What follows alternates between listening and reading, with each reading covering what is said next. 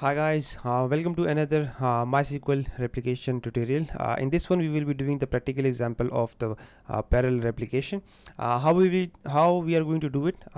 Before that, let me tell you what is the current environment. I have an app server where I'm going to do the sysbench testing. I will be doing the bulk insert, due to which I will be creating some lag on my replica because it will be going to be a huge bulk.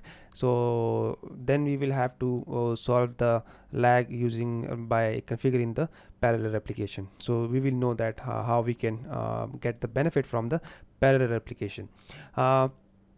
I am using the Percona management tool, which I have already shown you that how we can configure it. If you haven't seen that, please watch that one before and then come to this tutorial. How we can check the MySQL lag from here. You guys need to go to this services, click on the services, okay, and go to MySQL instance overview, and then from there you guys have to go to the HA, and from here you select the MySQL replication summary. Here you won't see any data because you have to select the instance you want to, the service name you want to watch. So currently we know that our MySQL 2 is our slave. If you check the MySQL 1, you won't see any IO thread running or SQL thread running. So you have to check the MySQL 2, and if from here you can see that okay, our replication is running. Replication error, no. Read only, no, it is not running in read only. You can set that as well if you want, but obviously you have to set it as read only, but because this is a test environment, so I don't care about this. But okay, so here you can check select your time span for last 30 minutes. Let's see, for last 30 minutes, or you want to watch for one hour. So if you see this, this is the lag which I was doing some testing, and it was increasing after the configuration of the parallel replication. It went down. So now we will repeat the test which I have been doing before. So for that I need to deploy the parallel what do you say, the sysbench test. So for that I will attach this link how you can install the sysbench, and how you just the installation of the sysbench. And if you want to learn more about the sysbench, you can follow my blog. This is my blog which I have written on the this website. If you see here, here is my name. All you need to do is that how to a benchmark performance of MySQL using sysbench, and just write my name and you will see it. Otherwise I will post this link inside the resource section. It will be available on the top of the text file which you will be receiving in the resource section. All the script which I will be executing, you will see it there. Okay, so let's start with the test. Let me show you my environment here. So my environment have the app, and then MySQL 1 and MySQL 2. From the app I will be executing the sysbench stress test of the bulk insert, and for that what I have done here is that I have already installed the sysbench, and obviously you can follow the blog and you can check how to install the sysbench. Okay, so if you see here, show databases, okay, everything is in the everything will be in the resource section available. How I created this, but you need to create only the SB test database, okay, and which user is required, you will see that in the resource section, and you can check the blog as well. But later on, if you guys want, I will provide the sysbench tutorial as well. So okay, so for that let's go to the what do you say, the slave side. Okay, show slave status. Okay, currently as you guys saw that I don't have any lag, and if you see here, it's not changing because nothing is running on the master side. So let's just what we guys need to do is that let just go to the app server, okay, and just deploy our what do you say, let me just run the command so I can install the test. So this is the command which we will run. Let's say sysbench. Okay, this is my DB user, DB driver. This is the user which I have created. This is the password of the user. This is the database which is going to create all the tables. I'm going to create 20 tables, and each table will have 25 to 50 100k of records, and this is the IP of my master server. And what I'm telling him that use this script and prepare all the tables. So what it is going to do is that it is going to create from 1 to 20 tables, and it is going to create all the indexes on them, and it will like insert around 250k records in each of the table. So if you see here, currently we might not feel any lag because it's not that much of the traffic, but but still there is some lag. You might see 1 second, milliseconds. And if you go to the website, let's say the PMM server here, you won't see anything huge like spikes here, because it might be by the time I'm checking, it might be like finished already. So it's went to till SB test 13. It is now creating the data. If you see here, use SB test and show tables. So all the tables are almost created. It is going to like 16 is already on the way, 17 is here, and show tables. So almost 18 till 18 is done, and it's almost finished. So yeah, 19 is here. You can skip this part if you want. So almost the data has been created. Okay, show tables, and if you see here, use SB test. This is my slave. Show tables. Our replication is working fine, and show slave status. If you see, now nothing is moving anymore, and everything is fine.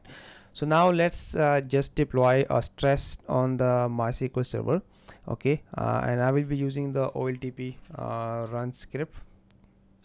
This script.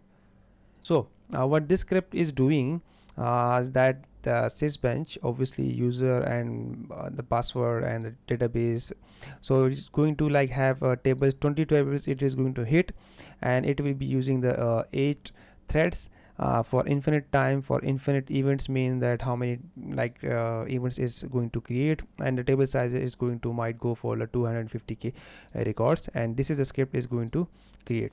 So let's run this, and now it's running. Okay, if you see here, show process list on the master, you will see that okay, waiting for commit, and a lot of around 8 threads are running, and they are doing some bulk insert. And if you see here, the master is already in increasing the lag.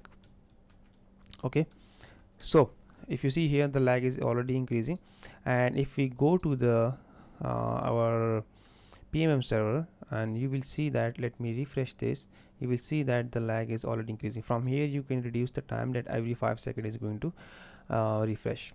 So let's move it to 30 minutes so you can see it. So if you see here, the lag is already increasing, and it's went to 21 seconds. So if it's already increasing, and now it's going all the way up. And obviously let's monitor our on the here as well, it's 40 seconds, 41 seconds, and all that. Okay, so it's going and going and going. So obviously it's gonna create a lot of things. If you check here, show slave status, I have only one thread running. No, show slave status, no, show process list, sorry.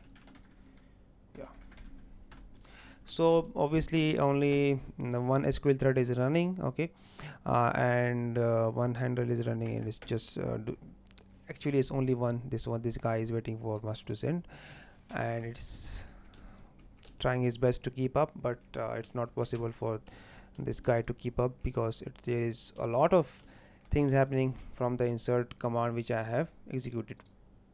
Okay, so now, as obviously we need to deploy the parallel replication, because I cannot like live with this.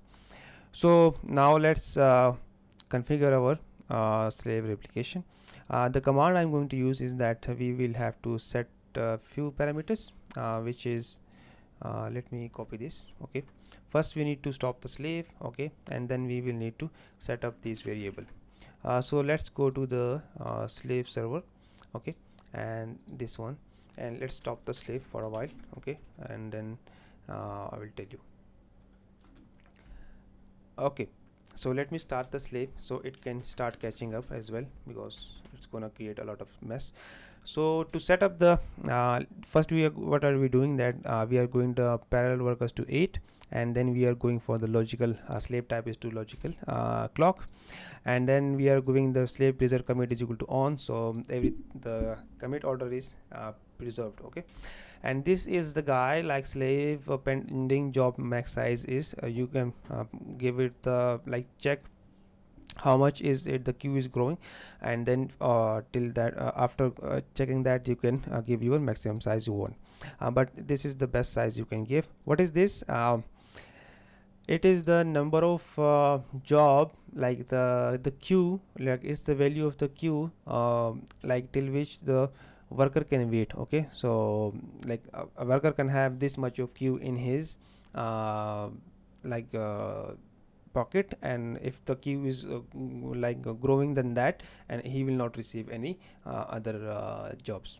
So that is how it's this is which is maintained. So if you see this show slave status now, okay, and it is should it's not that now increasing. Okay, the 119 2019 coming back and through. Okay, but it will catch up because it is working now, but maybe it will not work. If you see here, it is still growing, but now it's not like it's not going too, like it's like you if you see here now it's not that bad. Like if you see here, it's like coming like now it's getting straight. But so as we said last time, and that there is one variable, sorry, let me show you in the graph, I missed the graph. So if you see the graph, it's now getting straight. Okay, so there is a bit difference now, now it's getting straight. Before it was like growing so fast. So slowly it will come down, but now we need to monitor that how my workers are working. Are they doing the performing, are they performing up to the are they doing performing better job, uh, are they able to like keep up with the like how much each thread each slave worker is like performing. So for that we need to go to the Percona. This link I will also provide this link as well. It's called estimating potential for MySQL 5.7 parallel replication. Okay, so if you come here, you will see you need to execute this on the replica. Okay, and these are some instruments which you need to enable. Okay, okay, sorry. Okay, and then I did it. Okay, already here, and then let's go to the browser again, and we need to copy this view. Okay, you need to create this view. Usually you should create it on the master. Okay, but obviously my master is lagging, so I will create it on the my Percona database. Okay, I already created a Percona database, and I will use it inside that. So this is my view, and for after that if you see here, I have executed the command, created the view inside my Percona database, use Percona, and then you need to execute these two commands. Okay, let me copy one by one and execute them.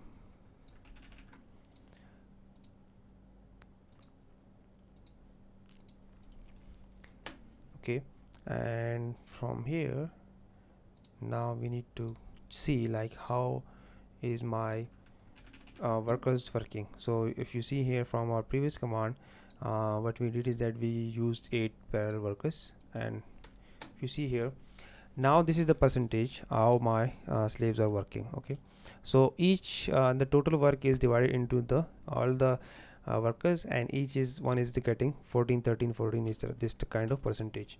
So it will grow by the time. Okay, so it will take a little bit time. So before that, let's say show slave status. So if you see here, it's 157, it's not growing. Okay, if you see here, let's say from the graph. Okay, if you see here, it's not that steeping. Okay, the steep has been like, if from here you see it's growing so fast, but from here the steep has been like declined. The reason behind is that either either we need to increase the number of parallel worker. Okay, either we can go and we can set up like either we can go to the master and we are going to make the master a bit slow in terms of doing the commit. Okay, so we will tell it that please reduce the speed of the commit so the slave can execute more and more parallel transactions. So how we are going to do that, let me show you. There is one variable which I'd already mentioned here. It was, let me show you here from here. Show variables, like I think the name, if I'm not wrong, it has something like, oh sorry,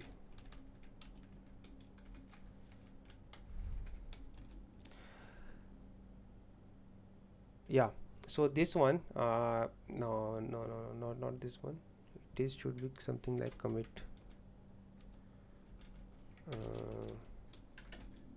Wait,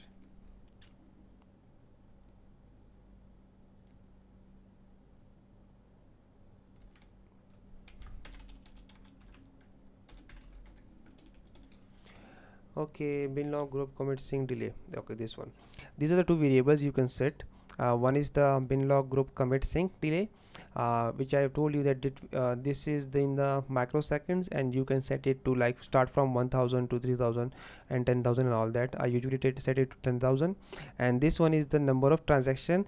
It can wait how many transaction, if that let's say if the transaction increases from 30, then you should not wait for the number of microseconds, but you will go for the commit. Okay, so let's keep it to so that is how you can do it. Okay, so let's set, let me show you the what is the condition of my slave. So it's growing 185, 186 and all that. So if you set this variable, set global, and let's set it to 10,000. So this is the microseconds, and if you see here, let's reconnect, select, at this variable. So it is now set to 10,000, and let me set this one to, let's say, 50. Okay, set global is equal to, let's say, yeah, let's say 50. Okay, and let me connect and select at 8.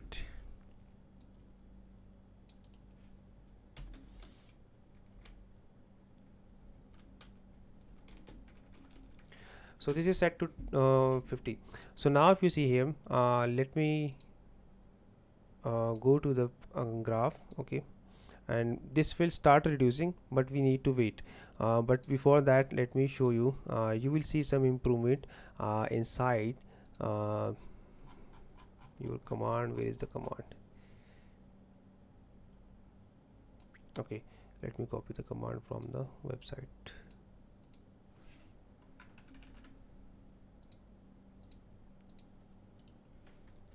So if you see here, it has been increased now, and this will start increasing, and it will give you a good number of it will give you a good percentage now.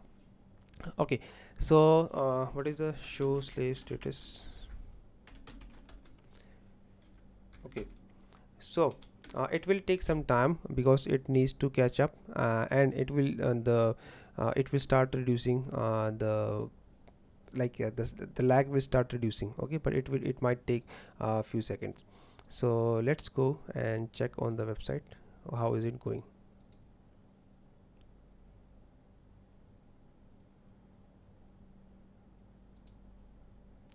So let me wait for a few minutes, and you will see that it is reducing or not. Okay, I will show you. Okay guys, if you see here, what I did is that it was not giving me a good response when I set this variable to 10,000. Okay, so the sync was not too much, it was not delaying a lot. So what I did is that I set it to 30,000 instead of 10,000.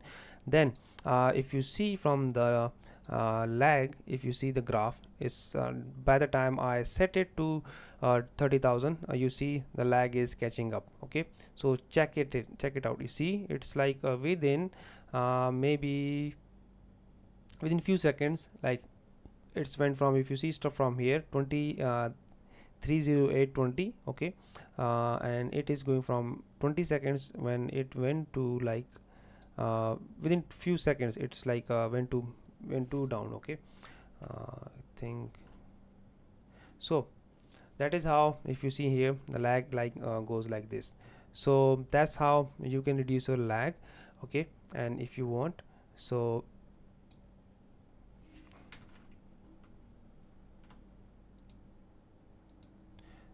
let me refresh the page. Sorry, replication, now group replication, where is it? MySQL replication summary, yeah. So if you see here, let's go to the other here. Let me show you the show slave status. It's 0 now, okay. It's gone, so there is no lag anymore, okay. Everything is perfect, and if you see, that is how things works very well for you. So that's it, guys. That is how you can let's say reduce your lag, okay. So this is the best way you can do it.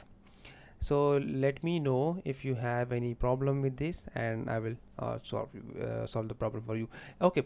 Sorry, I forgot to tell you that let's say if you want to disable, and then what you need to do. So if you want to disable, what you need to do is that you here are few variables you need to execute on the slave side, okay. These are the variable, let's say stop slave, okay, and then I will explain the variable. So this is the same variable which we last time we set to logical clock, we set to database, which is default, and then slave parallel worker to 0, which we set to 8, and the slave pager commit is equal to off. So that is going to work perfect. So now there is no parallel replication happening. If you see show process list, now there is only one is running again. So that is how you can do it, and that's how it works. If you see from here, it's nothing, it's only 1, okay. Last time it was 8. So that's how you can do it, guys. Thank you so much for watching this tutorial, and please bring your friends who wants to learn MySQL and recommend them this course.